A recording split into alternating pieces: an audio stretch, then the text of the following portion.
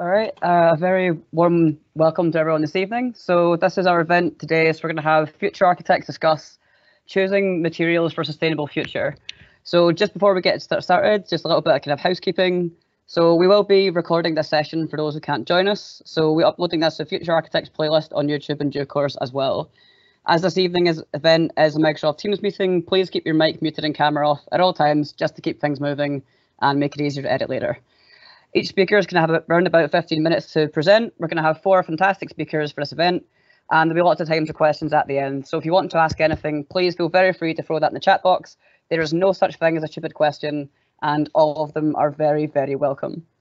So RIBA Future Architects is a community for future and emerging architects to offer advice and information about studying architecture and the RIBA student mentoring scheme. So this also includes events and opportunities, as the network is designed to support you, inspire and provide a voice as you transition from study to practice. So just to introduce myself, my name is Scott McAulay, he, him. I'm going to be your host for this evening. I'm a climate justice activist first and foremost, architectural designer, and I founded the Anthropocene Architecture School about 2.5 years ago in response to architecture's kind of lasting inertia in the face of the climate emergency. So just for a little bit of context, we have just kind of wrapped up COP26 in Glasgow. Commitments that have been made have not been on par with what is necessary. The commitments made and targets do not keep us below the 1.5 degrees threshold that has been agreed by the UN, the Paris Agreement. So as construction accounts for about 40% of kind of global CO2 emissions and uses about 50% of extracted raw materials, what you choose to put in your projects, in your buildings, and your work is incredibly important. And it's not just about choosing the ideal material. There is no silver bullet solution. It's all about choosing the right material for the right purpose in the right place. It's all on a case-by-case basis. So this evening, we're going to have 4 fantastic speakers to take you through different things, from setting the wider context through to using what's on site as well. So I'll be kind of introducing and moderating a little bit and keeping things moving. But please throw any questions you have and would like to ask into the chat box. And if you follow that as well, there will be links and such from the speakers as we go. So I think that's us kind of started introductions wise. I'm going to be talking as little as possible and leaving that to our speakers to really lead on and enjoy. So first of all, we're going to have, make sure I get all my things right. Kiran Pereira is going to be our first speaker. So Kiran is the author of the book Sand Stories, so surprising truths about the global sand crisis and the quest for sustainable solutions. And she's the founder of sandstories.org. She works as a social entrepreneur to find and promote solutions to the global sand crisis. Her work has been featured in the award-winning documentary Sand Wars and in media such as The Economist, BBC Radio 5, Al Jazeera, Financial Times, ZDF Magazine Royale, CNBC Digital, among others as well. And Kiran is based in London. So I'm going to pass to Kiran, and you can take it away, and I will give a slight warning on time if we need be, but if not, we'll leave that to you as well. So yeah, carry it away. Thank you so much, Scott. Are you able to see the slides? Yep, the slides are up. We're all good. Oh, perfect. Okay.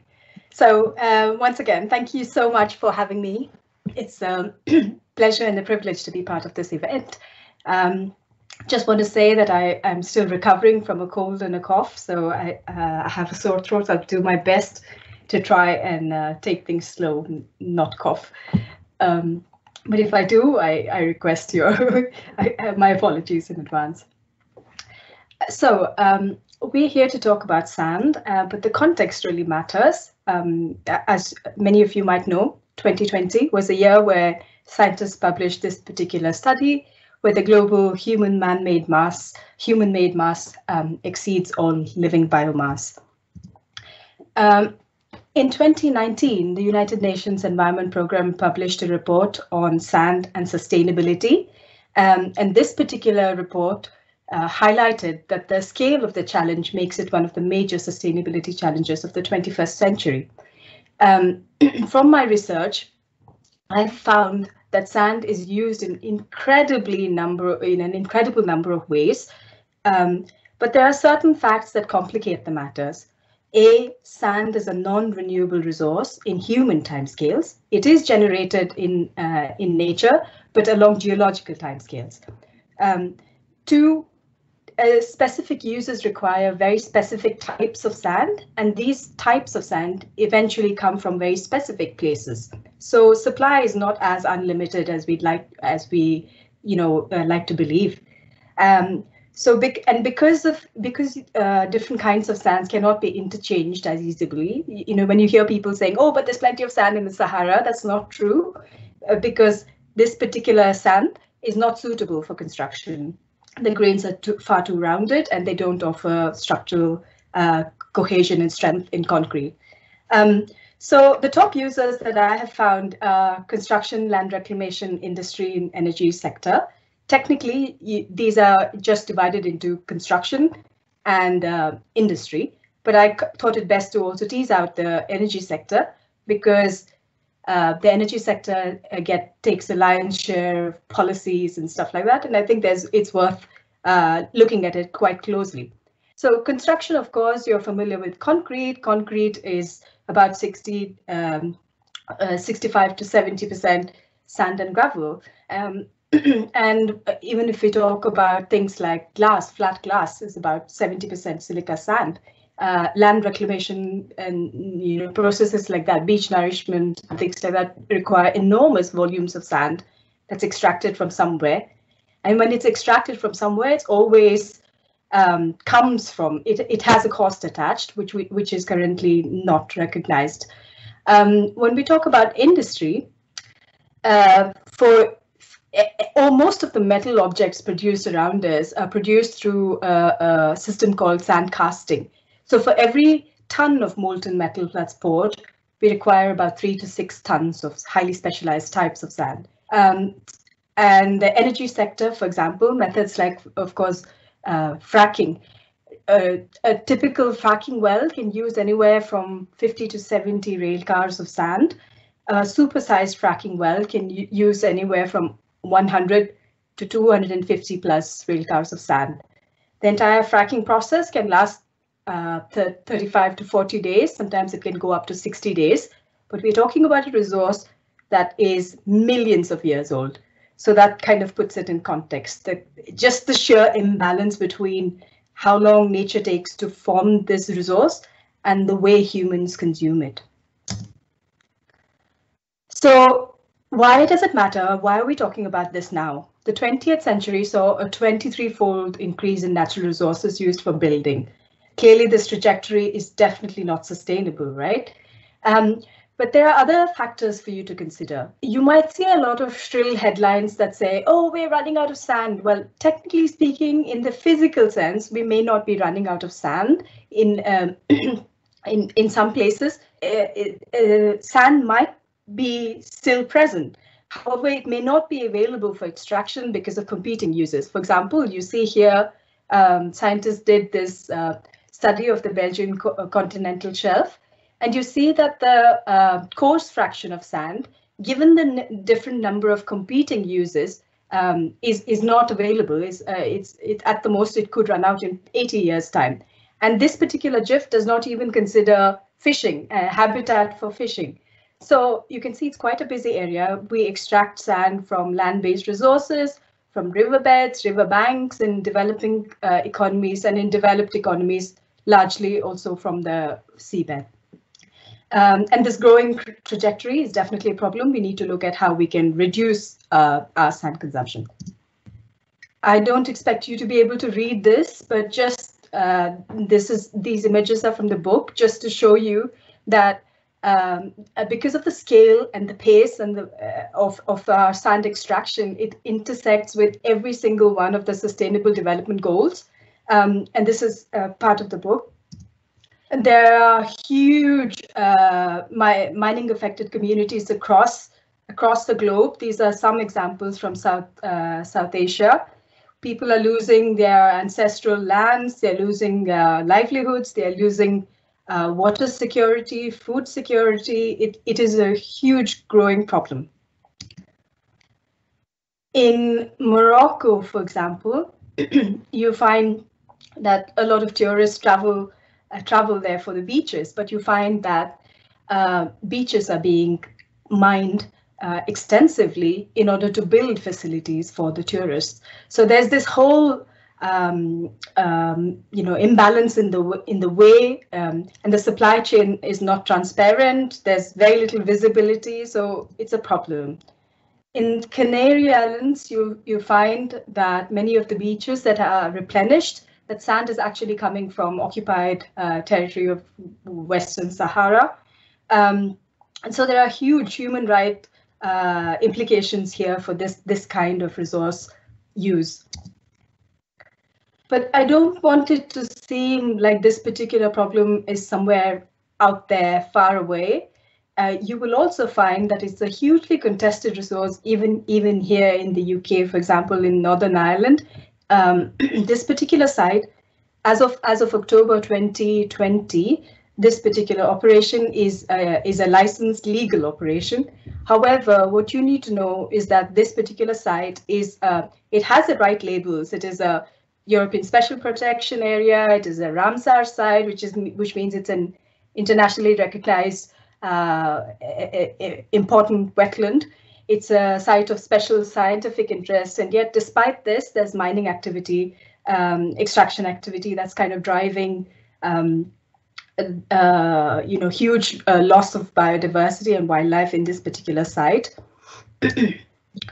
You have the Goodwin Sands, for example. If this particular it lies in the English Channel between England and France, and there's a huge controversy about the Dover Harbour Board wanting to dredge millions of tons of sand from this particular site. And it's contentious because the site is hugely significant in historical, in cultural terms, and in biological terms as well. Many brave soldiers gave up their lives, and their remains, it's a war grave basically. So there are lots of people, human remains from wars and previous shipwrecks and stuff like that in this particular site.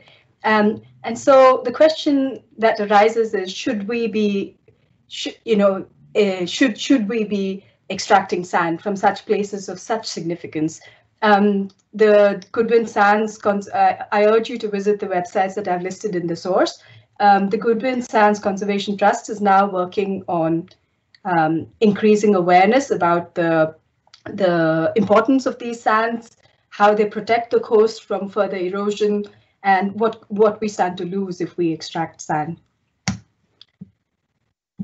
Other practices, such as land reclamation, for example, are also huge consumers of sand. Here you see images from Indonesia where fishermen were trying to stop a dredger, and these are massive ships, right? They're really, on the picture on the right, you see a market where 20,000 fishermen sell their catch. So obviously, when you dredge sand, you disrupt the habitat of fish significantly. And so this impact has a massive impact on all their livelihoods. Yes, you might create new jobs and you might create new, but the kind of jobs that you are creating are significantly different and it comes at the expense of the livelihood of people like these fishermen. Especially since we are talking to a group of future architects, I think it's very important for you to also know that we extract pigments, minerals that go into pigments for paints, and they often come from developing economies like Madagascar, Vietnam, Sierra Leone, India, other places. And all these places, each of these cases are hugely problematic. In this particular case, I've highlighted the case of Madagascar. I'd invite you to follow the work of this charity, Andrew Lee's Trust. They've been campaigning for the last 25 years. They point out how this particular company violated national law. They uprooted a forest in order to gain access to the minerals underneath. They encroached upon the lake of Lake Bezeroy. And this particular buffer was set aside actually to protect the health of people.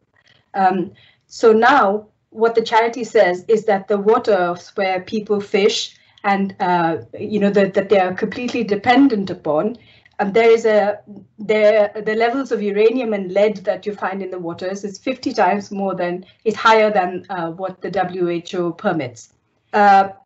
So despite the fact that this particular company violated national law, there haven't been no repercussions. In 2011, over 1,000 village claimants decided to come together to file a class action lawsuit. And they were assisted by a UK human rights law firm. However, the company paid off over 50% of the claimants, so there were not enough people to sustain the case. And if you look at, you may be familiar with the concept of carbon offsets, right? So in order to green the mine, they kind of locked out people out of this particular area, but there was no prior informed consent. People found themselves locked out of spaces where you previously grew food, where they harvested wood to make their traditional dugout pirogues, like you can see in the picture, where they harvested medicines. All of this they were locked out of because they were not allowed to. It was saved for carbon offsetting. So it can be hugely problematic, and the provenance of the materials we use in our built environment is very, very important to consider. I don't want to leave you with just the negative news. I also want to talk about some solutions. And some solutions, for example, you find that the city of Amsterdam, for example, has mandated that new housing is to be, new projects to be completed with wood or other bio-based materials. France has done something similar. So there is hope. There is action happening. And the United Nations Environment Report that came out in 2019, it was hugely influential in two UNEA 4 resolutions. UNEA is the United Nations Environment Assembly. This is the world's highest level of decision-making for the environment. It enjoys universal membership of all UN members. It has been influential in two resolutions, which is one for mineral resource governance and sustainable infrastructure. And I know for a fact that the Grid Geneva and the UNEP team is also working on presenting another report to the next UNEA, which is scheduled to happen early next year. So change is happening ever so slowly, but I think it needs to be complemented by a change at all scales and wherever we can. And so I'll leave you with these thoughts. If you wish to learn more, these are the resources that I would recommend. Feel free to reach out to me on any of these links. And I think with that, I'll hand over. Thank you very much, and hand over. Oh, thank you very much. That was fantastic. Thank you very much for the really broad scale view on where our materials come from and the things we don't see when we specify. So that's fantastic. Right, now I'm going to introduce our second speaker for this evening. So Amira Ayoub is going to be speaking to us, and Amira is passionate about changing the world and creating a resilient future for future generations. And this entails raising awareness about global climate change issues and connecting people to nature, education, and designing pilot projects as well. She is an architect, a sustainability and healthy building consultant, a USGBC LEED and WELL faculty, as well as a Living Future ambassador, and was recognised by the International Living Future Institute as a Living Future hero as well. She was nominated by the UNFCCC with over 100 visionary thinkers and interdisciplinary thought leaders from around the world to join the Resilience Frontier Initiative and co-create visions of desirable climate resilient futures beyond 2030. And these outcomes are going to feed into the work of the UN systems as well. So thank you very much for dialing in and giving us your time. And I'm really looking forward to seeing this as well. So I will toss the buck across. Thank you so much, Scott, for inviting me, and thank you everyone for being here tonight. I'm so much honored to be with you here tonight. I would like to share my screen. Please let me know if you can see it. Yep, everything's all good. Awesome. Well, I'm not sure if you all know that I am based in Egypt. I'm located in Egypt, and I used to work at DAR 5 years ago, and during my work we always used to not to ever see our clients. We might see them by coincidence at the elevator lobby, So our relationship with our clients is their OPR or the project's program. And by being involved with the International Living Future Institute as an ambassador, I realized that I really want to do something else. I want to implement the ideas and the philosophies to create a regenerative future and regenerative communities. So I had an amazing opportunity to join an amazing project that made me feel that I want to quit my job and I want to take the risk and do it. So I will give you a brief introduction to understand what I was going through and what that project meant to me and how that impacted my mindset and my philosophy towards regenerative approaches. You know that Egypt is located in the arid region where we have the arid climate, and we used to build our buildings to respect the climate and the culture and the communities and the place and the people. So we used to do it before, but right now that is unfortunately the case, as this is Cairo. And Cairo is one of the world's most populous arid cities in the world. And when we started to come up with ideas to create a new capital, as you can see here, we started to build skyscrapers. And maybe this is a question: is it our best solution? The project I was telling you about is in Sinai, in St. Catherine Protectorate. And when we started that project, it was like an initiative by two NGOs, Handover and Catherine Exist. They wanted to create a community center for the Bedouins there because they had lack of healthcare facilities. They have their own arts and culture, and they wanted to. This is like a touristic area. People like to go and have a day or two there. So they would like to have a place where they can share their experience and share their culture with the tourists, and also to have a gathering area for the community to enjoy the place they are living in. And we started that project through a participatory design approach with a group of students and graduates. We started to take workshops, and me as an ambassador, I gave them an introduction about the Living Building Challenge, and the good news that it ended up to be the first living building registered project in the Middle East and North Africa. So we registered the project and we started our journey here, and we started with the framework of the biophilic design. So we started to learn about the community and the Bedouin, and we started to see how stereotypes about the Bedouins, that they are harsh and aggressive, is so untrue.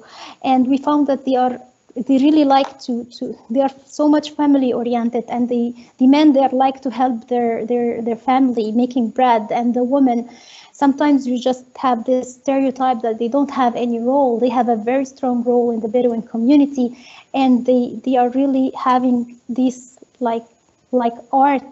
artistic stuff. They do the beads and artifacts. And we started also to know and understand their lifestyle. What do they like to do? Trekking and hiking is like their daily life activity.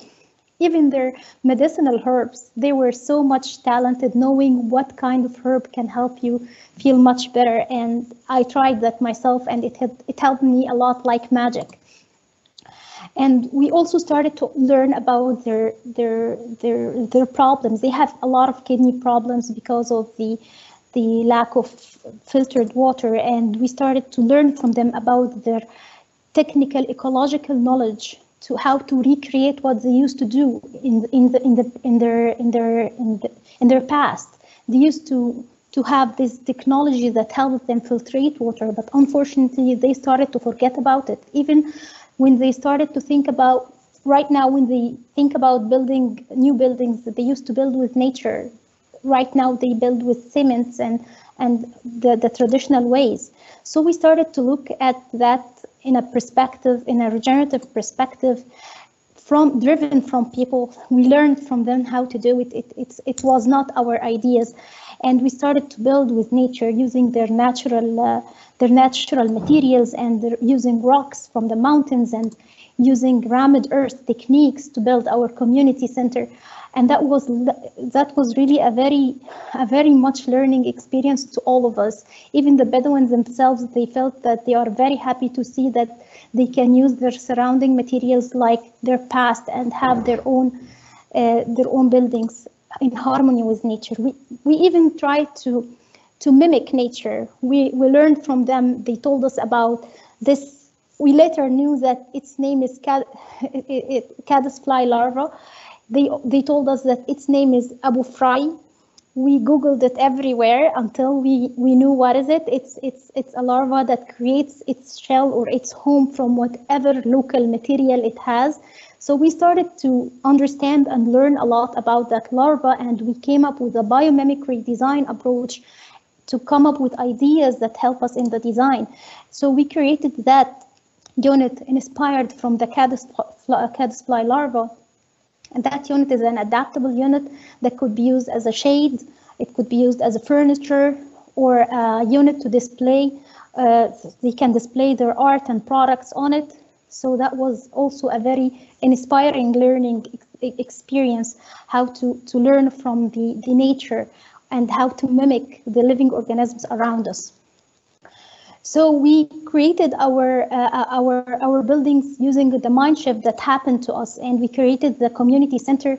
And until now, unfortunately, it's still under construction. But as you can see, this is our first product. This is the clinic where it served so far more than 2,000 people, where they can have like volunteers from doctors who can come each month and help them with medicine and help the community there.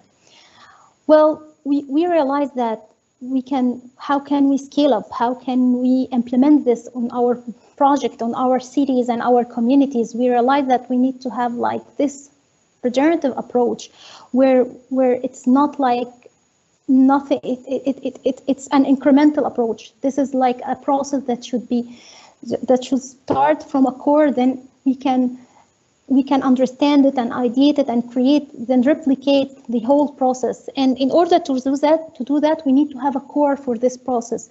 So we realized that we need to have this enabling environment where this environment could help us do that regenerative approach and increase and scale up our ideas for regenerative buildings. And I believe that if we followed that, this could be considered as an advocacy tool where we can change our current situation. And I realize that learning from people who are living in places where there is no much technology, we realize that this could help us create a lot of ideas that helps us in the future.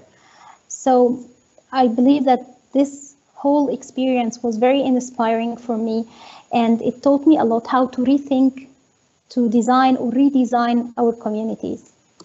Thank you. Oh, thank you that was fantastic. I think what really jumped out was learning from the people who were there and not prescribing a choice. So really learning from them and celebrating the kind of history of the culture as well. But also that enabling environments. I think that's something that we're kind of running into in lots of places.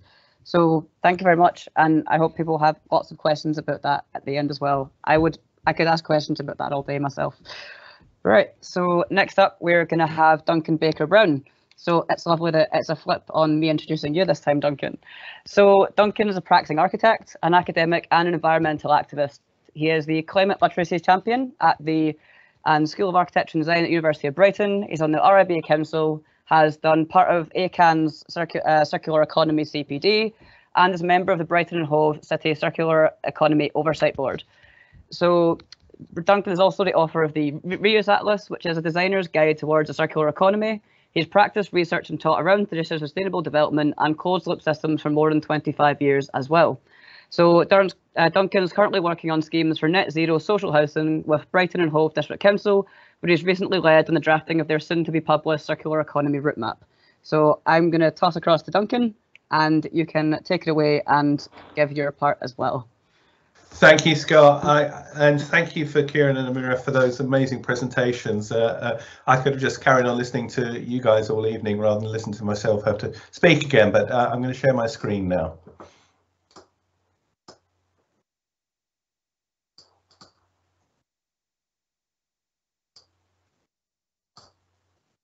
Okay, good evening, everybody. Yeah, my name is Duncan Baker-Brown. Yeah, I'm an architect, academic, and environmental activist. Yeah, one day after this, what happened? Not really very surprising, but yeah, I can't believe what happened over the weekend. So what should we do next? Well, apparently that's the case. We love fossil fuels more than we love anything else. I think we are, as a society, as a group of human beings, climate emergency deniers. That can be the only thing. And why should we care? Well, there's no vaccine for the climate and ecological emergency. So why us in the construction sector? Well, we consume about 50% of all the world's mined and harvested raw materials annually, and it's the environmental destruction associated with this that Kiran pointed out that is one of the main factors for generating the current mass extinction of species. And we are consuming more and more. 10 years ago, humans extracted from the world between 45 and 60 billion tons of raw materials. It's about 100 billion tons now. Yeah, and in the UK, we consume 600 million tons of products a year. That generates about 200 million tons of waste, and the construction sector generates 60% of that. That's 120 million tons of material going to landfill and incineration. On top of that, the construction sector generates about 45% of all carbon emissions. So humankind needs to learn how to manage planet Earth's resources. This much we understand. And it's about the managing of resources and dramatically reducing the need to consume new raw materials. That's the big challenge. And it's us that makes those choices. We choose the materials that we make our buildings out of. I got this from someone. I haven't been able to track the guy down, but it's a great stat. This is about the fact that if you're in the design and construction sector, you can have more impact in your life, in your job than you can in your life, perhaps. So if you design a 10 metre by 10 metre concrete slab and make it 50 millimetres thinner than normal, you'll save as much CO2 as avoiding meat for a year. We exist as a linear economy at the moment. We take, make, and we throw away. We rock up at a place that could be fertile and lush, and we consume the hell out of it. We turn it into a desert and we move on. No other system in the natural world exists like that. The rest of the world exists like this, in a sort of biosphere, a circular biosphere. And this is what we've got to do. We've got to create circular economies. And that's what I'm sort of passionate about, closed loop systems emulating the rest of the natural world, which we're part of. Because we don't just deal with organic compostable stuff, which is the biosphere, we've also got this thing we have to deal with, which is the tech sphere. And this is where designers really have to step up, because we need to make sure that, for example, old BMW cars are a resource for new BMW cars. At the moment, BMW say their cars are 80% recyclable, but not into brand new BMW cars. So some good news. Well, everybody's talking about it. A case for never demolishing another building.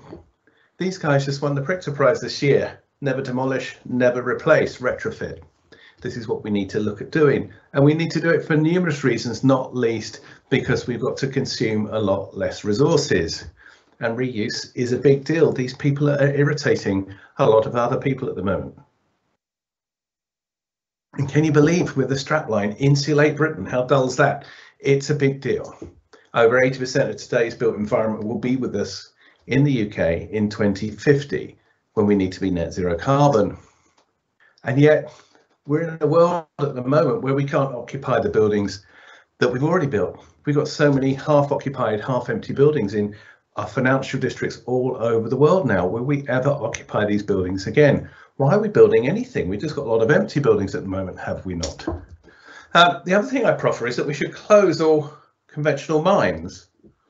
Does anybody know anyone that works in a mine? Maybe you do, but it's not a place that humans should be, really. So we should stop sending people into these horrible open cast or underground mines, and we need to mine the Anthropocene. So in effect, reuse the stuff that's already been processed, the stuff that's lying around in our oceans, in landfill sites, our cities, the stuff you're sitting on, creating the shelter that you're within.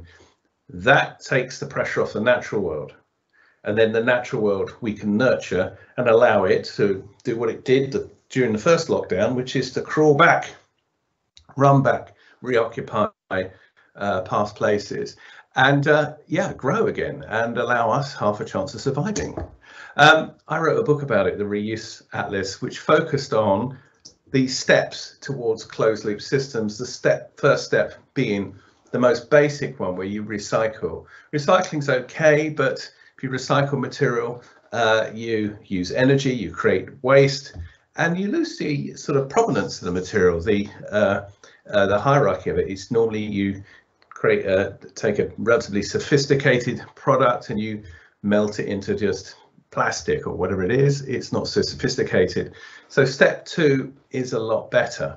Now, these are steps towards closed loop systems, the circular economy. So the way the book worked is it had examples in each of these steps of projects out there delivered on budget and on time that use these techniques. So reuse, as I say, is a lot better, and I'll be talking a lot more about that in a minute. Reduce is what Lakatana Basala are famous for doing. They turn a situation which would be a high consumer of resources into one that might not use many at all. And in step 4, you're looking at closed loop systems, the real deal, the circular economy. So I'm going to start with something called urban mining, which is where you search for new material sources to reduce the need for natural raw materials. And this is where our cities are so important, because it's where most humans live. The greater proportion of humans live in cities. If you're in the UK, it's 80%. And cities are material stores for the future. They used to be up until the 20th century, and they will be moving forward. So reusing existing stuff might be as sort of ordinary looking as this. That's a before and after shot of a Victorian house in Brighton with 6 apartments in it, 6 flats.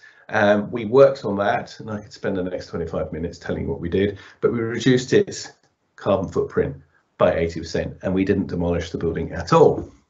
This is Lakatana Basala, who famously didn't demolish this tower block, which was up for demolition. There it is on the left in Paris. The mayor of Paris had put aside the funds to demolish that tower and then to rebuild it. And it's a residential tower, and it's going to be rebuilt as a residential tower afterwards. So Lakatana Basala went to the mayor and they said, we can give you your new tower for 2/3 the price you're expecting. And this is how they did it. They didn't demolish, they just took off the nasty facade and plugged on this winter garden, which is 2 layers of sliding double glazed units, an extension to the apartment and a balcony, and it's created an amazing environment. So from the mayor's point of view, they got their new apartments. The community stayed on site while this work was done, and that's the problem with demolition. You are demolishing communities as well as buildings, and this is the before and after shot. So no work was done to the actual apartments apart from taking off the facade, you can see from the inside on the left, and bolting on these winter gardens, which gave you a lot more ventilation, a lot more light, an extension, and an ability to adapt the environment as you want. You weren't overheating in the summer or freezing in the winter as before, and also you weren't turning lights on inside during the day because it was so dull. This is just a win-win-win, and the ultimate bottom line is that also for the occupants who are retired people, the utility bills were reduced by 40%. This is another way of doing it. This is mining the cities, urban mining, to find all this material for this, what's called the Brighton Waste House. We designed and built this in partnership with over 350 students, students of design, students of construction, and we set ourselves the task of constructing a building. It's not a house, actually. The Guardian newspaper called it a house. It's actually a 2-story teaching facility on campus at the University of Brighton where I teach. And we said, right, let's, at the time we designed this building, for every 5 houses built, 1 house worth of waste went to landfill or incineration in the UK. It's a bit better now. It's like every 7.5 houses we build before we have 1 house worth of waste, but it's still a lot of material being thrown away. And we said, well, I reckon we can build a building, construct a building to Passive standards using construction waste. And we did. About 90% of what you're looking at there is material other people threw away. But along the way, the project sort of changed a bit, and we started collecting plastic, thinking of the things that we threw away on a daily basis. And this was just about the time where all the DVD shops around the UK and around the world closed down because everybody was streaming. So suddenly there are these waste streams that nobody thinks about. So the waste house ended up being this sort of vessel containing products without an end-of-life strategy. Think about what's the end-of-life strategy for the thing you design. In this case, we collected 25,000 toothbrushes from Gatwick Airport, from the aeroplanes landing at Gatwick Airport that have flown across the Atlantic. So think of the life cycle of this material. It was a fossil fuel processed into plastic, processed into a toothbrush, put on an aeroplane in New York, flown across the Atlantic, landing in Gatwick to be collected and burnt. That's the life cycle of that material and that product. This is us trying to quantify the materials, 55 tons of stuff we diverted from landfill and incineration. And it's attracted other projects. So this is a project, an Interreg EU funded project, where we were charged with locating linear waste streams near the waste house and sort of turning them back on themselves and turning them into construction materials. And one of the things we found right near the waste house was oyster shells. Just one restaurant throwing away 55,000 oyster shells a year. And we also found duvets, because big duvets and bedding in Brighton is a big, and around the UK and beyond, is a big waste problem. In Brighton at the moment, if you're a student, and we have 2 universities with lots of students, we also have hotels, lots of people using bedding. It's cheaper in Brighton to buy a new duvet than it is to throw one away. So you can see this table full of experiments using actually feathers from the duvet. Some of the duvets had feathers to reinforce clay that we collected on site, as well as using those duvets as insulation. But then you've got the oyster shells that we turned into these tiles. So Ben, who made these tiles, the tile he's actually holding is 100% oyster shells. Some of the oyster shells we fired at 900 degrees, so to create quicklime, so that's a carbon footprint, and that's why this is recycling, not reuse. And then the rest of the oyster shells we used as aggregates, and you mix them together with the quicklime that's formed out of the fired oyster shells with a bit of water, and you get this paste, and put it into a mold, and 3 days later you have got a tile which for the next 50 years will be absorbing carbon as it hydrates. The ones that are slightly pink have got construction aggregates in them, like bricks and what have you. So that's a waste source. And this is a client of mine who's constructing new housing in the East End of London. And he just sent me this photograph on the left, which is a shot from his mobile phone. He had excess spoil on site, which he has turned into hand-thrown bricks for the next project he's doing. They're non-load bearing because they're not fired, they're air dried. So that's a client, a commercial client, thinking about the resources and the resource flows from his site. These guys deconstruct buildings that other people just demolish. So that you read these slides from the top left to the top bottom right. So it's a rotor unpacking a building, deconstructing a building, and they have the digital and physical resources to allow this material to be distributed into the sort of supply chain of new construction projects or retrofit projects. This is Maori United Architects in Maastricht. This is an empty tower block in the region. There's depopulation in the region, so they've got these big buildings that are empty, and it was due for demolition, but this one got cut up with an angle grinder, and they used the concrete infrastructure of the building to create new houses like this. So that would have normally been blown up, smashed up. This is more straightforward. We kind of heads up, Duncan. You got kind of 2 or 3 minutes left, so just a wee heads up. Thank you, matey. That's all I need. Thanks. Cheers. Okay, so this is a more everyday example, but it's Cleveland Steel who needed a new building, and they found the existing building in Dublin. They're based in the north of England. They deconstructed the building and reconstructed it where they needed it. They saved £1 million doing that. It was a £5 million project. They saved £995,000 by reusing an old building, an existing building. This is number 1 Triton Square in London, Lend-Lease for British Land, big commercial property. And this is where this is the last slide I'm going to use actually, because I want to dwell on it. This is a larger scale project in a financial district in the UK. Financial districts around the world are the highest consumers of resources. This is the sort of building that when it gets built, first of all, the interior is expected to last about 3 months, because as you lease the floors, everybody wants their own branding. So you do some sort of benign interior that to show off the space, and then the occupiers put their stamp on it. That material gets thrown away after 3 months or so. This building was only 19 years old actually, and it was due for demolition, and instead of demolishing it, they deconstructed the facade. Because the building was only 20 years old, the supply chain was still live and kicking. So they went to the original suppliers of the facade and said, if we deconstructed it, would you help us? Could we clean it up? We'll update the glazing mullions, and then we'll reinstall. And they did that with all the warranties and guarantees required, because the suppliers of the original system were still around. So that's the sort of one benefit of this quick turnaround of consumption. The supply chain's still there. So maybe a lot more larger commercial properties will learn from this. I mean, they save 33,500 tons of concrete because they didn't smash that building up and then rebuild something pretty similar in its place. So I'll ending on this slide, I'd say, reeling as we are from COP26 and what didn't happen there, we do need to act now. There are a lot of people at a lot of different scales actually having a good go at this. So these are transformative, exciting times. We might not have the leaders we need at the moment, but we will do, and things are changing fast. Thank you very much. Oh, thank you very. Oh, is that working? Aye, but no, that was absolutely fantastic. And I think just to really stress a couple of points from here, Duncan's shown that you can have more impact in the work that you do than just your lifestyle choices. So you're not just a consumer. So that's a very, very important thing.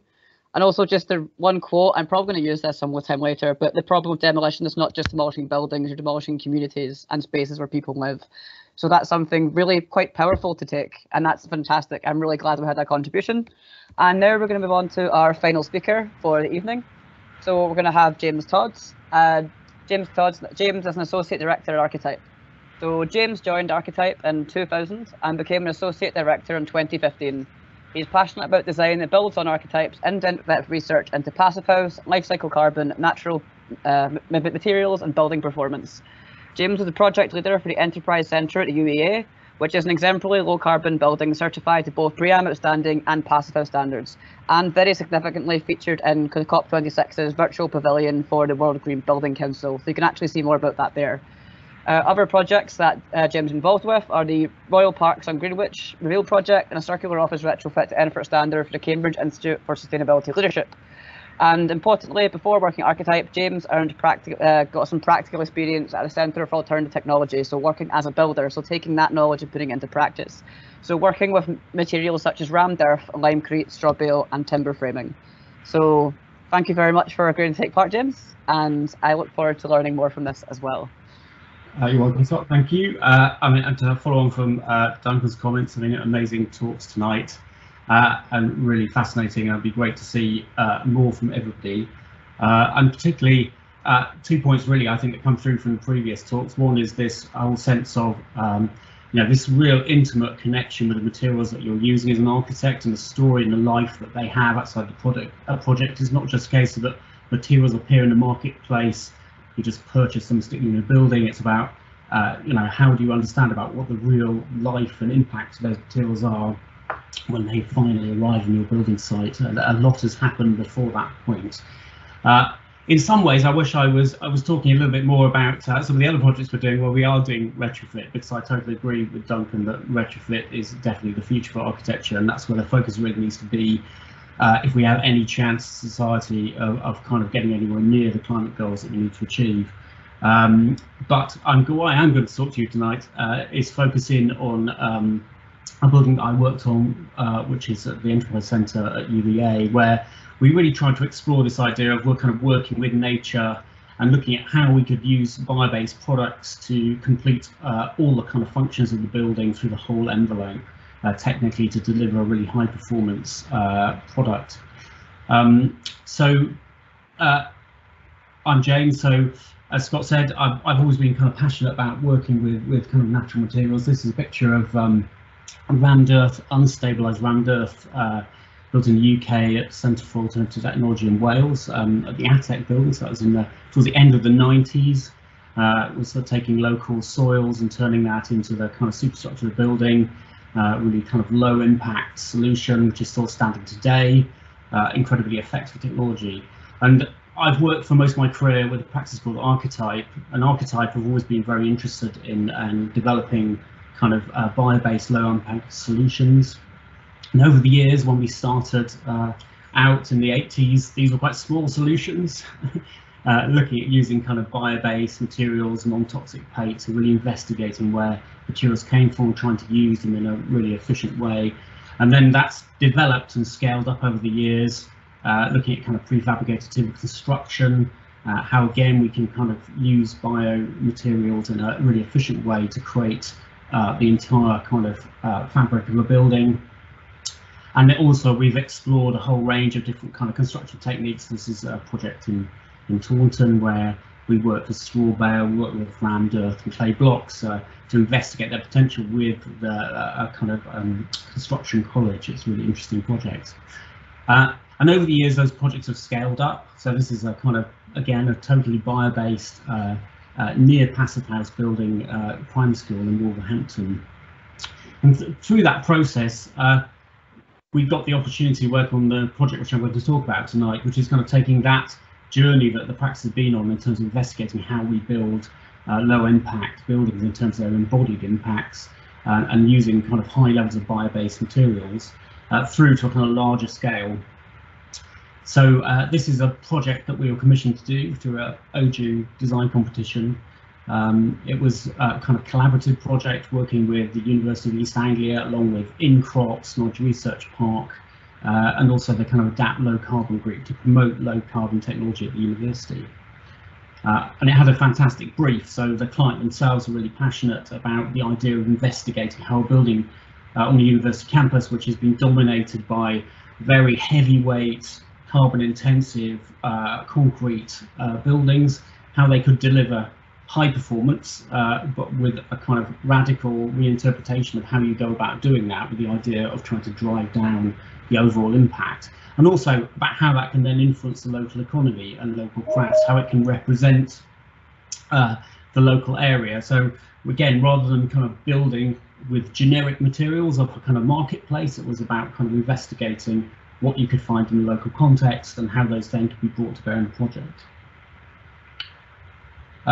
So what does that mean in practice? I mean, in summary, there was a local material mapping exercise that we did, which was to try and look at where those materials came from, where could we get materials locally. We looked at embodied carbon very carefully through the whole process. That became very important in terms of helping to drive decision making. So evaluating it very early on and then revisiting that at every sort of stage to look at VE as well. Looking at where we could reuse products and recycle products, and looking at the idea that Duncan was talking about this idea of kind of cascade, so how to avoid, particularly bio-based, the worst case is it cascades immediately from a bio-based solution to being incinerated. Actually, the wonderful thing with kind of timber products is there's a whole potential to create an industry where those products can be at first use a high-grade material in terms of maybe structure, and then become something, again, really useful, like a board product, and then become something like insulation. So there's actually a whole range of uses that can come out of that one piece of timber from the woodland. And then also about what impact that might have on people's health. So how actually the connection between materials and nature and the feeling that creates, and what that does to people's kind of sense about their relationship with the environment around them, and how that can kind of be transformative. So this is the kind of material map that we produced for the project, looking at what was available. Some things turned out not to be possible to source and more difficult. Again, we had to work with the contractor, Morgan Sindel, and kind of build relationships with different suppliers locally. We did a lot of work with the Forestry Commission within Thetford Forest, looking at the potential there to get wood out of the forest for construction. Again, it's a lot of woodland in the UK. Not necessarily that much is used in construction, which is a real shame. Looked at the idea of kind of hemp for insulation, because that's grown locally. Chalk was available, flints, so a whole kind of exercise, which also was a kind of engagement. Again, yes, so there's been this research project which is really useful, looking at kind of low carbon supply chains and the woodland potential within the region.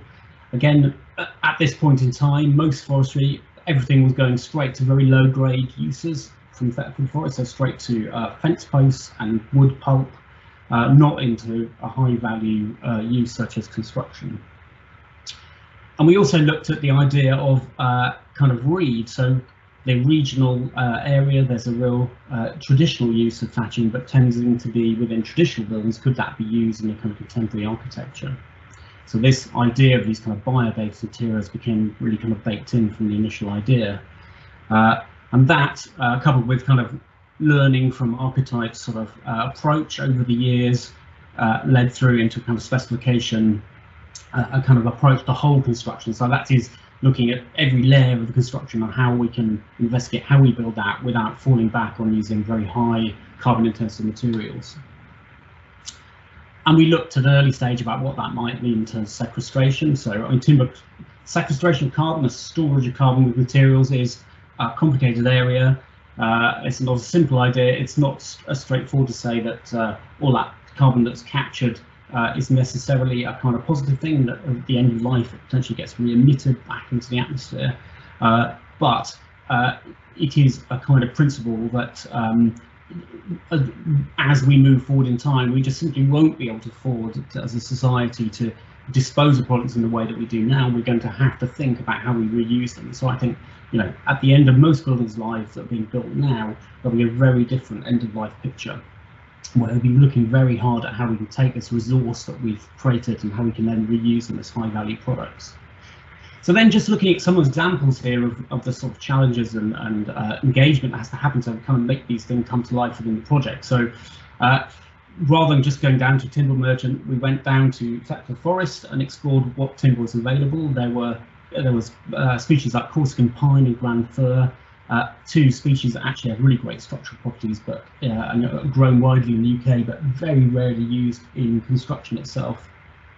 So we managed to take forward the use of Corsican pine within the project, and that created some interesting problems in that you actually can't stress grade Corsican pine in the UK. So when you produce the timber, you've got to prove its structural function to standard levels with a computer, because it would be far too expensive. So we had to get a guy out of retirement, and then rather than C24 timber, we have to have C22 timber, which meant the whole structure had to be re-engineered to make that work within the building. Also, it's a natural product. It's not so commonly used, and it has some interesting properties which have to be understood by everybody. So it's about kind of understanding that we're using something here for a purpose, and this is blue stain, which forms on Corsican pine but doesn't affect the structure. So we have this kind of blue staining on the timber, and we had to prove to the client that actually this wasn't a problem.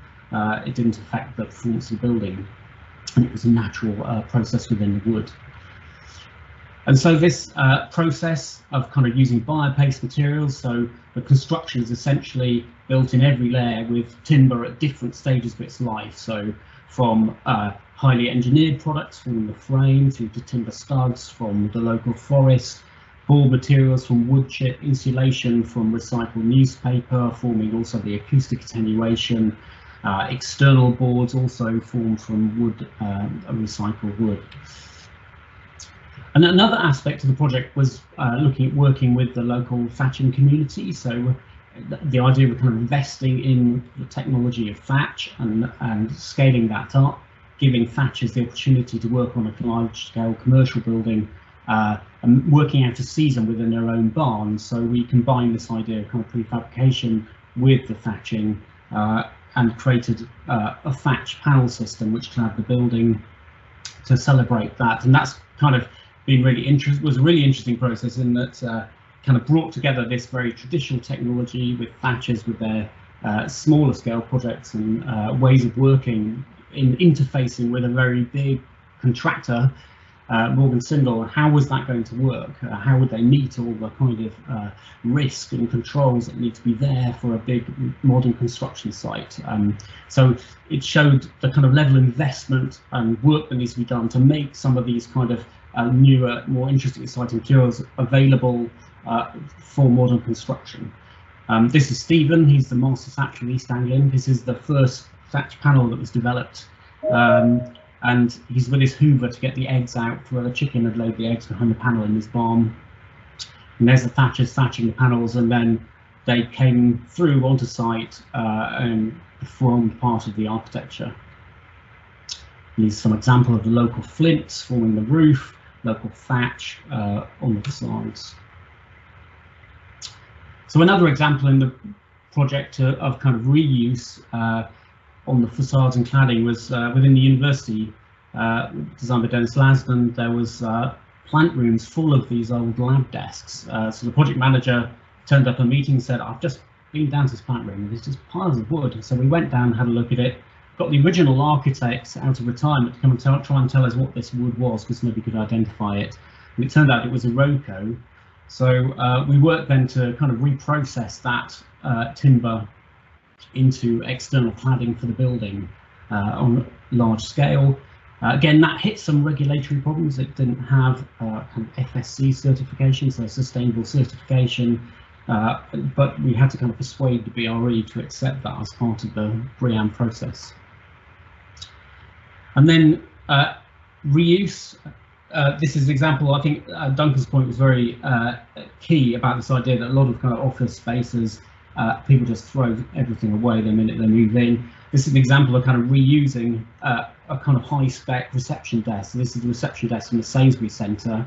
It's a cast off. I think Norman Foster designed a new reception desk in the refit. So we got the old one, did a bit of work to it and used it in this building. We're also doing the same actually in a passive house retrofit project in central Cambridge, to a large building in central Cambridge, where we've managed to obtain a off-cast corporate reception desk, and we're currently it's in a workshop being kind of slightly reworked and ready for installation. So it's like the potential there is enormous to reuse this material and make sense of it. This slide just shows some of the range of materials that went into the interior. Again, the idea of these materials at different stages of their life, taking the timber through from something that's kind of highly processed in the board through to recycled newspaper, shredded within the wood panel. And then what does that result in? It resulted in a building that's both low impact but also very calm, peaceful, and a really high quality environment that people really love, and that they feel really connects with the region and has a local identity. And I'm just going to move on then. So that's also kind of played out within data. So we carried out a kind of building user survey, asking people at a number of points after completion how they felt about the building, and that's sort of reflected here that there's actually a sort of sense that it led to a more productive atmosphere, more healthy atmosphere with that use of these natural materials and connection to nature. It also performs very well, so all of those natural materials come together and create a building that's passive house, that has very, very low energy, and that has an implication for using less materials as well. So if you can get your systems in a building down, you can have smaller things and less stuff and create less impact. So these are tiny radiators rather than large radiators, creating less impact. Just to give a heads up on the last kind of 2 or 3 minutes. Yeah, I'm going to wrap up, Scott. I'm very nerdy. So through the process, we did a kind of very comprehensive carbon analysis, looking at all aspects of the carbon impact of the project.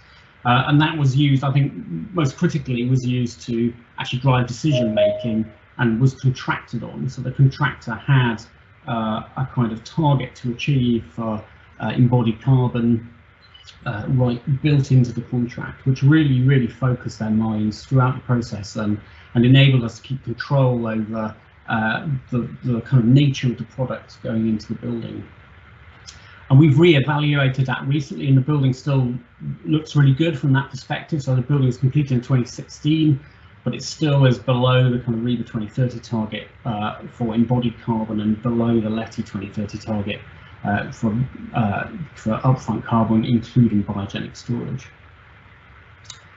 And when you bring all that together, it makes a big difference. So This is a new building, so you still have an impact. Far on the left, this is cumulative carbon over time.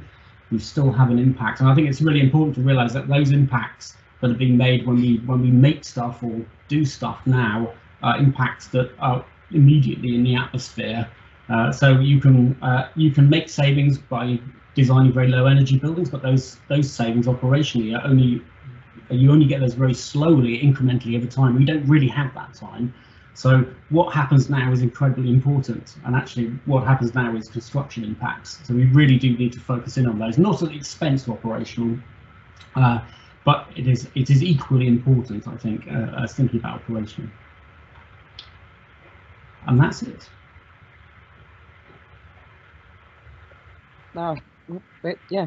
Thank you very much for that. I could probably have watched all of these presentations go on for like double their length, but that's probably just me. But yeah, if all of our panelists would like to turn their cameras on and we can have a bit more of an informal Q&A, and any questions you have at all, there are no stupid questions in this room. We're inviting as many as possible. If it gets awkward and there's none, I'm going to invite the panelists to ask each other questions. So there was one that we had so far, just to kind of kick the ball rolling and see if Duncan would like to pick up on this one.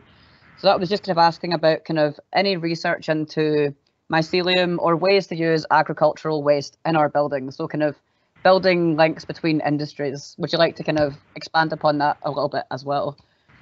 Yeah, I mean, it's something that James can talk about as well, obviously, and others. But yeah, a couple of things I didn't show. I mean, when we were at the research project we did, where we were locating waste streams, we were looking at organic ones as well as agri waste. And the thing to watch out for, and I'd be interested in James' point of view on this, is there's not a huge amount of surplus straw out there. Most, straw has a market, so building with straw is not necessarily a way ahead in terms of mass building. I did a house in 2008 that was using mod cell, for example, low bearing straw, engineered timber and straw panels, but there's not a lot of straw out there. So but there are emerging materials out there, and we're doing quite a lot of work with Biome at the moment, who are the UK suppliers of mycelium products. So mycelium being fungi roots. And so we're about to, if they get their BBA certificate, they should have had it 3 months ago, they don't have it at the moment, but we're hopefully doing 2 different buildings, a house and a pavilion for Glyndebourne Opera House, using these products. And the amazing thing about the mycelium is the food stuff it grows with. So for example, with the pavilion we're doing for Glyndebourne Opera House, the mycelium insulation, the food stuff for it is grass cuttings from the site itself. And also Biome and other people around the world doing the research says there is a type of fungi that consumes plastic to grow. So in theory, one day, old plastic insulation could be consumed by mycelium to make fully organic biodegradable insulation. The other thing we're doing is using food waste. So the fibers from food waste can be used, mixed with another organic compound that Biome are producing to create tiles and interior finishes. So there's all sorts of things you can do. So picking up on James's work with the sort of resource map, the harvest map in IDEA, we're looking at what's on site, not just sort of ambient energies and maybe human resources, but also just the stuff lying around. So in another project we're working on the site where the building burnt down, none of that material is going off site. We're using it on site as aggregates, etc., for new materials. If we're digging up, lucky where I practice, it's on the South Downs, it's chalk. We have hundreds of thousands of tons of chalk going to landfill, etc., every year. That is a material we can be working with. So we use it for round chalk walls, for example. I tend to talk about sort of waste from conventional buildings, really, because that's but my passion is really the organic non-toxic materials, the carbon locking materials. But just come in on that, Duncan, briefly. Yeah, I mean, I think the important point there, and you made it really well there, is that it's, I think, about taking a kind of investigatory and contextual approach to material sourcing, which is, so for example, with the thatch on the UEA, it wasn't really necessarily suggesting that everybody should build every building out of that. It was more about a kind of local sourcing that in that case we could get the reed and the straw locally for that project, and to achieve that actually did mean working with the people actually growing those materials, making sure that the harvest was available and scheduling it all in so it would work. And actually we had to store material in barns over a number of years to make sure it didn't have a huge impact on the industry at that point in time. So again, it's kind of I think, and I know, Scott, you were talking about this before the talk, the importance of sort of the context of material supply and how you make those decisions. I think it sort of is, again, it's about moving away maybe from this idea that everything's just in a kind of shop for you, but it's actually about investigating what can you get locally, what is available. And I think that's a kind of bit of a mindset change. Well, it was interesting that Amira mentioned it as well. I think with the building that she was working on, so often what you're doing is reintroducing materials to communities. They don't realise the stuff's all around them that they can build with.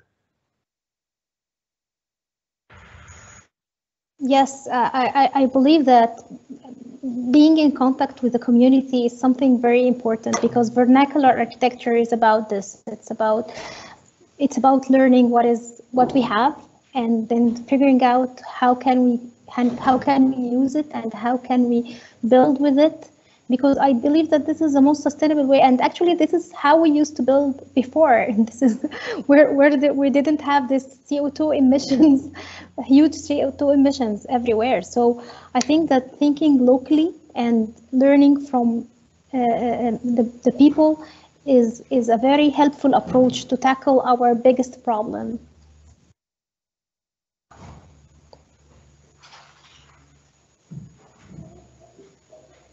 Thanks. I'm on mute. That's done really well. I'm the first person to do it. But as Kiran said, a 23-fold increase in the amount of building. And as Duncan pulled in, 80% of what we're going to use in 2050 is already standing up. So it's very much looking into the wider context of materials. It's not just specifying concrete for concrete's sake or the aesthetic. It's engaging with people and learning from traditional skills and traditional crafts, because there's so much richness in what was being done before we started pouring plastic and oil into everything to make everything that much simpler as well. But yeah, Kiran, do you have anything you want to expand on that as well, kind of the context of the materials? And then I'll keep following the questions. I am definitely on top of these. If you put one in, I've got it in a list. No sweat, we're all good. No, I think I'm good. Okay, so we'll jump to another question. So does anyone have any key tips on reducing the fear and uncertainty for, say, a contractor, a client, or an insurer side of things about using reclaimed, often rough materials? So especially kind of reclaimed wood and fireways. So what has worked in the past? What can we impart to future practitioners on giving them a bit of a head start on how to deal with this? Well, I mean, I can come in that briefly first. I mean, I think the key thing is early engagement, really. So it's about bringing everybody together. So I think the example that I showed of the Enterprise Centre, I think that was enabled enormously by the fact it was a truly collaborative project working with the contractor from day one. So we were able to kind of develop the design with the contractor, so they inherently were comfortable with what was being delivered.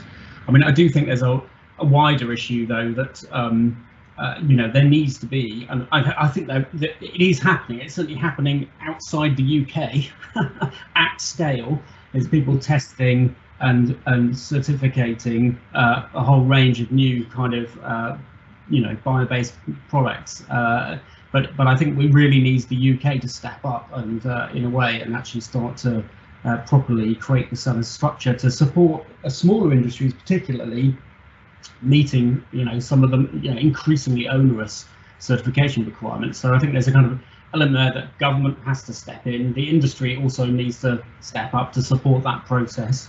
But as specifiers, I think we've found that in the end there is a way. I mean, and the reality is some of these things are they're the future, but they are a challenge now because they're not common practice. But you can, through persistence and kind of taking this kind of investigatory approach, you can make these things happen. It's possible, and it needs to be made to happen. Oh, fantastic. So we'll take another one. So just open to the floor for anyone who wants to respond. So we've had, what do you think about the idea of minimalism into architecture and materials? So minimalism, perhaps kind of simplification, using less materials. Does anyone have any thoughts on how that kind of could feed in? We'll toss that to Duncan, if you want to jump in as well. Yeah, that's it's sort of one of my passions, which is any material turning up on site has to work really hard for you. So was lucky enough to design and build my own house, and yeah, it was only on site for 5 months. And one of the reasons is because I was determined not to make any changes on site, because that is the thing that often slows things down. But the other reason is because I try to make sure that any material turning up site did more than one thing. So yeah, whether it's a floor finish, which is also the structure, is also thermal mass, is also doing a couple of other things, and reduce the number of layers. So, you know, my house didn't cost a lot of money to build, and the internal finishes are all clay plaster. So it's self-finishing plaster that has got a bit of thermal mass, absorbs airborne toxins, etc., etc. So it's doing a number of different things. So I think a lot of the time we can create too many layers in construction and too many specialized elements. And I think we've got to just you know, Scott, you're passionate about, are we learning the right sort of stuff? I think we do need to, as designers, we really do need to understand our materials a lot more and the potentials we have, because we're overloading buildings with too many layers of, and in some cases, too many heavy materials. So we just got too much mass, and it's a good thing, yeah, that Letty and other people are acknowledging this now. I'll let James speak.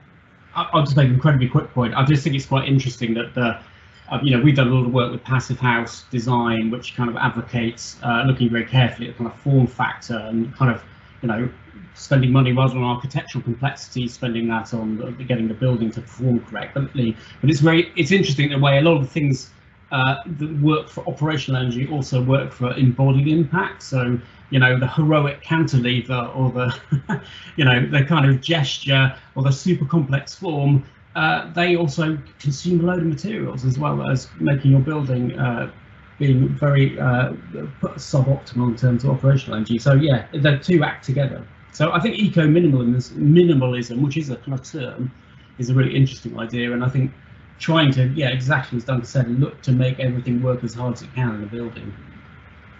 And also, you know, also make sure that your building's a material store for future buildings, always. Yeah, I would build upon James' point. One of my favourite books is also called Eco-Minimalism, The Antidote to Eco-Bling. It was written by Howard Liddell and is absolutely fantastic. If you can find a copy, find a copy. They're brilliant, and I can't recommend that one enough. Just to throw that in there. I know it's a Q&A, but I couldn't resist. It's a really, really good book. But yeah, so it gets kind of, again, open to the floor. Got another question. So did you find that there was a time difference from using these materials to using conventional ones that you used to use? So how do you persuade your client if the project will take longer to finish? So kind of the time scales of materials. Amira, would you like to take this one? Kind of how do you work that into projects? Well, actually, for our project, they used to build with traditional ways. They forgot about they used to build with nowadays with cement and bricks, and that took them less time, of course. But when the community was willing to regenerate their old ways, they loved their place and they wanted to use the materials that they have, and they knew that we are creating a building that wants to achieve something, that wants to create a pilot project for the whole community around it, so people can rebuild their own buildings using the same techniques. So they know that this is something like they will teach the young generation their old traditional ways. That was challenging, but they loved that experience. And we found that a lot of people coming and saying that, can we reuse these materials for creating the walls, for example, for the parameters? Can we take it after that and reuse it to create our own homes, because we really like the idea? So this made a mind shift. When you see the beauty of the process, that encourages people to make different selections, to make this cultural shift, or like I know that in my case, people just saw how they used to do things and they try to do it again. But in our cities, people can just see the beauty of the process and they can be so much encouraged to see something different. When we connect people to the whole process, when we create a story, not just a building, people will invest time to come up with a different product. Oh, that was beautifully put as well. I'm going to come back and use that quote somewhere. That was amazing. Thank you very much. Thank you. Oh, this is so much fun. I'm so happy I get to do this. Yeah, we've had another question as well, just open to the floor. So does anyone think that kind of self-healing concrete might be more commonly used in the future if that could be made, say, more sustainable? Or because, just as another point to make, the climate we've been designing for is a climate that no longer exists. So we don't quite know how lots of concretes are going to be performing in the future. So if they're self-healing, that might sort of mitigate some problems. Would anyone like to come in on the kind of concrete alternatives or healing types of concrete? This is something I'm gonna have to hold my hands up and say I can't contribute very much at this point. So anyone that does would be fantastic. Duncan, do you want to jump in? Yeah, I think it's a bit of a peripheral issue. It's not so important as a lot of other issues. I mean, thank you very much for the question, but we've just got, I mean, from my point of view, what's concrete doing above ground? I think it's really got to justify itself a bit more. So, you know, I think it's madness back where I live. We've got chalk. We dig down into chalk, which is the most amazing substrate to work off, and then we pour concrete in the hole where we just took out the load-bearing strata. We put concrete in, and it's just dumb, you know. And building control won't allow it any other way at the moment. So there's a lot of learning to be done, and we've just got addicted to concrete. And a lot of architects and other people love the look of it, but you know, as a number of people have done on the call, I've done rammed chalk, rammed earth. You get more out of that than you do out of the a bit of shuttered concrete, however beautifully shuttered it is. I tell you that. It's just, I tell you what, one thing, a lot of the things you don't need to make such a big deal about with your clients. I think the big deal is the learning we have to do as a community of designers.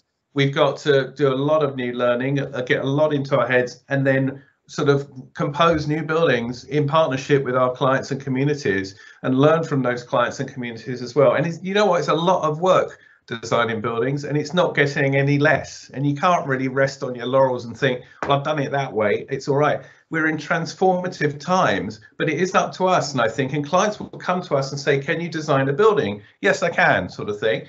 And then after that conversation, if they've appointed you, as long as you don't get sacked, they're probably going to do pretty much what you tell them to do. So if you tell them that the way to go forward is to cast concrete in situ, isn't it beautiful, and take them to a concrete building and show them how lovely it is, they're going to do it because they've invested in you for whatever reason. So you're also that situation can turn on its head and just not have any concrete above ground. What happens to your building if that's the philosophy you have? Oh, that's a lovely point as well. I've heard anecdotes of people taking clients to straw bale, British apple buildings, and it's the feel of the building, that kind of the air that's different, the kind of air quality, the feeling of the space has actually changed the client's mind. So that's something you can also try and bring into your own work. Try and bring your clients useful places that give them a nice gentle nudge towards something that hopefully isn't concrete as well. For this to James. Yeah, I just wanted to, I mean, it doesn't exactly lead on with that, but it's something that Kiran, you know, when Kiran was talking about sand, that, you know, reinforced, it's something I must admit I hadn't thought about much, which is, you know, the challenges with sourcing minerals. And it just resonated with another article if you look in the most recent copy of the New Scientist, there's an interesting article looking at the kind of risk that with the kind of sustainable industries are actually reliant on you know, a lot of these rare earth minerals and a lot of mineral extraction. And there's a real danger, again, that we might actually destroy nature by being sustainable if we don't kind of, you know, look back at where everything is really coming from. I don't know whether Kiran has, you know, sort of any insight on other materials other than sand, because it's, I mean, certainly to me, it's not something that was the top of my list of thinking about. This is actually a kind of at a kind of typical issue level of the sourcing of sand, but it seems like a number of minerals might also be in a similar position. Yes, James, I do actually. In fact, even in some places, even rare earths are being extracted from types of sand, like monazite sand. And so we use the term sand, but it's really a really big term, right? For many different types of sand, and that encompasses a whole range of sectors. And this word sustainability, it's really problematic. I mean, it's great because it's loosely defined. It can bring together a lot of stakeholders, but the problem is that it's loosely defined, so you can't really pin down what it really means, right? So sustainability, I know, like, for example, the dredging industry talks a lot about sustainability, but when they talk about sustainability, they're talking about fuel efficiency and economies of scale and stuff like that, which is also sustainability, but they're not addressing the fact that we're talking about a non-renewable resource. And that is really material as far as I'm concerned. So it's how we define sustainability. The devil lies in the details, I think. Well, I couldn't agree on that more. Sustainability, as was taught when I was in architecture school, when it was actually taught, was about damage control. It wasn't about that regenerative process. It was more kind of, can you make your project slightly less bad? So it's really great that we're having the kind of discussion on pushing it further, as well as kind of cement production is about 8 to 9% of carbon emissions, if I remember numbers correctly, and that's huge. It's almost 10%, but we don't talk about that as much as we get told to focus on plastics or our lifestyle choices. And Duncan stressed you can do more in your working life on reducing carbon emissions than just a few tweaks here and there. And we've got another question. So again, if you've got questions, please feel very free, because I have run through the last one and I will start asking the panelists to question each other. So if you'd like to have a question, please throw it in. So to James, and I think to anyone who's ever sourced furniture for a building. So how do you find furniture from other buildings to reuse in your projects? So it'd be quite nice to hear a bit more of the story about how did you get that desk for the UEA Centre, and what was the process in reaching out for kind of furniture of that kind, or any furniture for reuse in a building? I mean, I can talk about this briefly. I think in both of these cases it was because the project had that agenda. So from the everybody around the table understood that we were trying to look for opportunities to kind of reduce impact and reuse products. So people then would volunteer ideas. So somebody, whereas before they would have skipped this thing, somebody turns up at a meeting and goes, oh, hang on a minute, actually, we've got this desk around the corner. And that's exactly what happened on the other project that we're working on in Cambridge. Someone just kind of volunteered it, basically. I mean, that makes it sound, I think in the end, there needs to be much better systems in place to enable, in some ways, if you look on eBay and you're trying to get a new kitchen, have a look on eBay, because it's similar to the kind of office situation that Duncan's talking about, where people just moved off and chuck everything away. There's so many people moving into their house and chuck out a new kitchen, and you can get a perfectly new kitchen on eBay. But similarly, there needs to be better systems in place to document and enable material sharing. Duncan may well be able to talk more to that.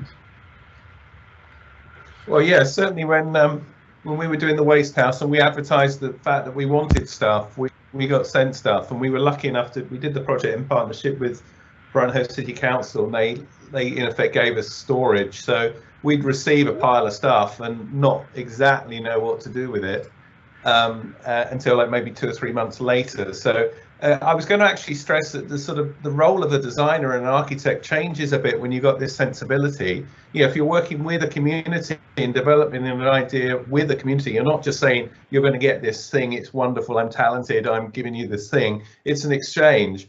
And the same happens the problem with buildings where you're using secondhand materials, you can't guarantee what they're going to look like. I mean, our waste house ended up being clad in 2,000 carpet tiles that, by the way, passed fire tests, etc. That we were, and that was the other thing. There was a reference to the challenges with building control and with these materials. You have to talk to these people early on and get them on board. But I think our role changes with regards to sourcing furniture. I mean, we did the waste house in partnership with Freegal UK, and there are lots of online organizations where you can sort of swap stuff and exchange stuff for nothing. And Yeah, if you had a project, for example, we got a load of secondhand chairs for the waste house just to use as the furniture just from a school. We could have had 300 of the chairs. You know, there are sources out there. One of the things we look at when we're doing resource maps for potential materials is current, you know, from building regulations applications, we look at current live building sites near us, and we get surplus material from those sites. So there are lots of options. But I do agree that the sort of more formal networks need to be established. They might exist already. It might be Amazon, or hopefully not, but you know, it's existing databases. But it's the swapping of stuff. Just before lockdown, the first lockdown, there were MyROG, which is the major infrastructure of whatever, produced a white paper which you know, presented a case for an online resource exchange. At the moment, you'll have big builders like McAlpines and people like that. They do swap stuff now from site to site, surplus materials, but we need these companies to be swapping amongst themselves. So it doesn't need to be an exchange of money, it's an exchange of resources, and it just stops those resources being thrown away. And then you can imagine in the city of London or any other financial district, as a building comes down, it's deconstructed and it's fueling the building next door that goes up. You know, it doesn't happen at the moment. But I don't think it would take much, really. I do know of a number of local authorities that have got this idea of creating a remanufactory, which is a building that will take these harvested secondhand materials, clean them up, do the R&D that's required as well, but also do what Rota DC do, you know, put these things back out into the marketplace. And I think it's only a matter of time, literally months, I think. Oh, that's exciting. So we've got some more fun ones. We've seen some examples of very low carbon buildings, but what are our current roadblocks towards going even further? So, for example, carbon negative projects. So projects that do more good than harm. So I think, Amira, if you'd like to talk a little bit about the Living Building Challenge and how maybe that sets it, and we can move from there to anyone else who wants to field that. But what are the current roadblocks to our buildings and our construction sector moving from being the 40% industry to, say, the -10 at least? Because it's got the potential, perhaps. So however you want to address that question. Well, as you mentioned, Scott, the Living Building Challenge have another program related to building materials and products. It's the Living Product Challenge, and mainly it is about hand printing and doing the positive stuff that reduce our carbon impacts. So it's a matter of an equation. Okay, if we have to do it, so how can we make it up to the environment with less harm? So we can figure out ways we can change our traditional systems, or we can change our formulas. We can come up with ideas. So hand printing is mainly the main approach. Is to, as I said, it's a very simple way to make it up for the environment. I did that. My building or my product emitted that amount of CO2, but I have an alternative for the environment. I made something positive. This is simply the idea. Right. So even to open that question, what are the roadblocks right now? Because we have so many technologies. For example, the Centre for Alternative Technologies Zero Carbon Britain report said, in the UK, we have all the technologies we need to be a carbon zero country. What are the roadblocks? So, Kiran, would you like to take that? And then we'll pass to Duncan as well. I think from my perspective, from what I've seen, is there's a lack of awareness, for one, among different stakeholders, including policymakers. And that becomes a problem, because if policymakers are not exposed to the various options available, then the kind of policies that are getting made are definitely roadblocks. Also, because these are novel techniques, and we've kind of lost a lot of skills and community that we had in the past. And so I think there's a lot of work to be done, bringing together community, rebuilding those skills, reskilling, capacity building across different levels. I think these are things that need to be taken into account. Right, fantastic. What was your take on that, Duncan? What are the kind of the roadblocks? I mean, I agree with everything Kiran said. Sorry, I was just thinking about Alok Sharma crying again. Sorry, I drifted off there for a minute. Anyway, wiping a tear. Anyway, that aside, maybe he needs a bit to go on a bit of the CPD. What I would say is that there is a huge gap between all these reports and that I'm enjoying reading, which are telling us what we should do, all that knowledge, and actually what building control are telling us what to do. So there's a huge gap between what we have to do and what we're advised to do. So it's legislation. There's tax, VAT on retrofit, zero VAT on new build. These sorts of things. We're actively encouraging the demolishing of our built environment at the moment. So what's anyone going to do? You know, they're going to do what's legal and what's encouraged. So we got the wrong we haven't got the legislation, and we got the wrong tax incentives at the moment. And as you can see, I mean, just a stat while I've been reading, sorry, I shouldn't have been looking at anything else, but from COP25, you know, COP26, not one coal project was put on hold. You know, all 500 of them that are live around the world at the moment, big major projects, are still live. You know, so you can see what the problem is just from the last 2 weeks.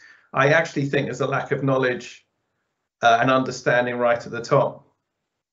They'd rather just talk about electric cars all the time as a solution. That's the thing. There's no ideas.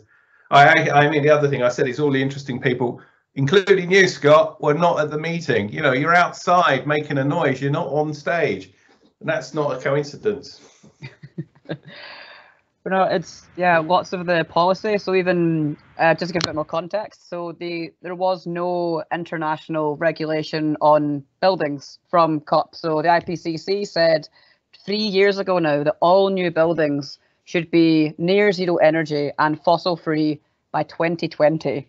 So by last year, that's not the legal regulation in any country yet, which is astounding, seeing as we've been having lots of follow the science rhetoric from lots of governments during COVID, etc. But just for our final question, because I could honestly ask these all night, this is so much fun. But just around materials, how do we keep materials in high value cycles? So how do we keep materials in kind of the most high value cycles? And we could take this as one, and then if everyone has maybe a closing kind of, what would you impart to a future practitioner as your key piece of advice for kind of their future projects, their kind of work as well? So would anyone like to come in on keeping materials in kind of high value cycles and stopping the downgrading? And yeah, we'll throw to James on this one, and then we'll get some closing notes as well. I mean, I think the critical thing is designing with an idea of what's going to happen at the end of life of your project. So, and you know, critical to that is kind of the idea of demountability. How do you take the building apart? How you put it together is one thing, but then how you take it apart. I think a quite good illustration of the challenges around that are, for example, you know, where we've worked with, say, something like cross-laminated timber. You would assume cross-laminated timber being a big timber thing which is screwed together, you could then take that apart. Lo and behold, it's actually very difficult to take it apart. The kind of typical fixings that are used to actually assemble a CLT structure rapidly are pretty much totally undemountable. So it's about, so that leads me on to what I'd advise. I think, you know, there needs to be challenge. So, I mean, I think we've seen that today, but, you know, we need to challenge the norms about how buildings are made, and we need to be aware that I think that about this, the hidden life of kind of both of the materials coming into the project and the life they're going to have beyond the building, you know. So it's about trying to see the sort of this cycle of the materials, rather than them being some glossy, shiny artifacts in your project. Is actually what's more important than that, in a way, is their life before and the life after your project. So it's beginning to think and understand in that way. I think will start to make a big difference. Oh, fantastic. So yeah, so we've got lots and lots of food for thought that you could actually immediately bring into any projects that you start to do in uni or in practice, and everything from kind of material selection through to resource mapping, harvest mapping, local materials. I wish I got this in uni. This would have been so good 5 years ago. But yeah, so if we kind of go around the panel kind of in the order that we had the presentations, and just if you have one piece of kind of parting advice and encouragement as well for our audience for what they can kind of do next, because taking action is important. So what encouragement do you have, and what can they do next as well? So I would say sand and gravel are the most extracted resource solid substances on Earth. So it's really important to pay attention to where they're coming from, how they're being used. But I would urge you not to get frightened or disillusioned or disheartened by the scale of the challenge. Stand in your power, work with what you have, the skills you have. You are incredibly important and powerful in your own right. And you will then influence so many others through your work and through your actions, through your stories, like Amira said. So I really love that. So that's the word I'll end with. Thank you. Oh, fantastic. So Amira, what would you say on your parting shots? Well, I would like to add on what Kiran said. I believe that my piece of advice would be to work with the community. We just can't solve our problems by dealing with it, that we are the people who know what the problem is and the community doesn't know about it. We need to work with them hand in hand, because I believe that this is how we can all create a regenerative future, and we can think together and come up with real solutions, not like we have the solution and you don't know anything about it. This is like an incremental approach, and it needs collaboration, not being disengaged from our communities and our societies. So know the people you are building for and work with them. Oh, fantastic. Sorry, you broke up there. Is it my go? Oh, yep, you're up, Duncan. Thank you. It's been a bit of a bad connection for me lately. Yeah, look, talking to students, yeah, you do have the time at the moment to learn stuff. I think it's really difficult to continue learning when you're in practice. I mean, what I've found inspiring is that a number of people that are part of ACAN, Architects Climate Action Network, their practices give them a half day or a day a week to be involved. I mean, this is the sort of thing that needs to happen. So urge your practices, the ones who work for, to carry on learning. I think that's what we've got to, because it's out there. I agree with the statements that have been said tonight, that we do know what to do. The information's out there, but we're not exchanging it enough at the moment. We're in too much of a rush. And we've got to slow down and just think. I mean, for example, I just think, building for the future. If you're doing it in the UK, the built environment's already there. You're adapting it. You're not, don't go building new towns. We don't need new towns.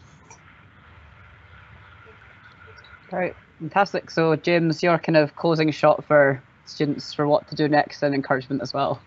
Well, I agree with everything everybody said, particularly what Duncan said about the idea that the future really is reuse. So, and actually, the industry needs people who really care for and understand how to work with existing buildings. But I think the sort of advice I'd say is, and I think it was touched on before, you've also got to, as an architect, I think we've got to kind of step outside of our comfort zone as architects.